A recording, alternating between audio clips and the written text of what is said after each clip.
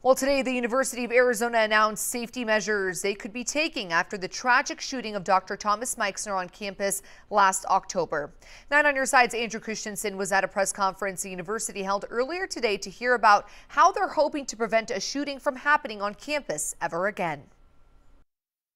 This right here is the building where Dr. Thomas Meixner was shot about 6 months ago. And as you can tell, they still have his picture up, as well as some candles and some pins from his memorial. Now, today, the university released a report of 33 recommendations from the PAX group.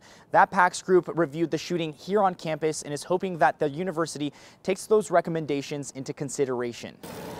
A university is a place where students should feel safe on campus. I'm angry at myself that I did not do more to prevent this tragedy.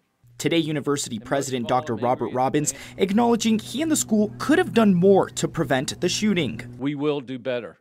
We will learn from our mistakes, and we will unite together. For Robbins, uniting together means considering findings and recommendations from the PAX group. One of the things the group found was that the university did not have a proper threat assessment management team.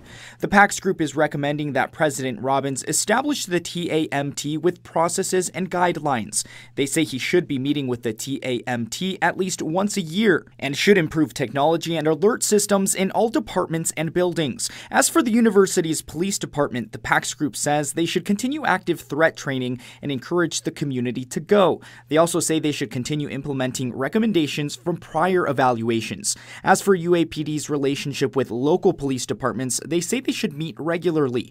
And as for the relationship with people on campus, they say they should establish a program that would engage the campus with UAPD. Once all the recommendations have been implemented, we'll be even safer. But safety can be subjective. The university did ban the shooter from campus before the shooting. Robbins says to prevent that from happening again, they have pictures and names of people on the UAPD's website.